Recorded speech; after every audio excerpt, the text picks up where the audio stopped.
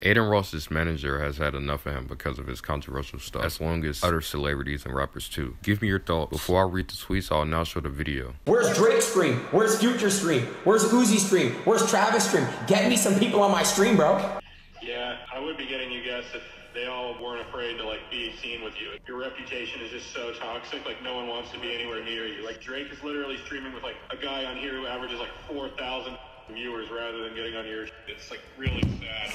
Why do they care though? Now, here's what people tweeted about this. The first tweet says, LOL, bunch of people made propaganda to cancel him from speaking the truth. The next tweet says, why they so scared? This is what's wrong with the world. Adin Ross isn't a Nazi, LOL. I don't care who he brings on. The next tweet says, why does he need a manager to know this? And the last tweet says, Adin finally realizing he's the problem.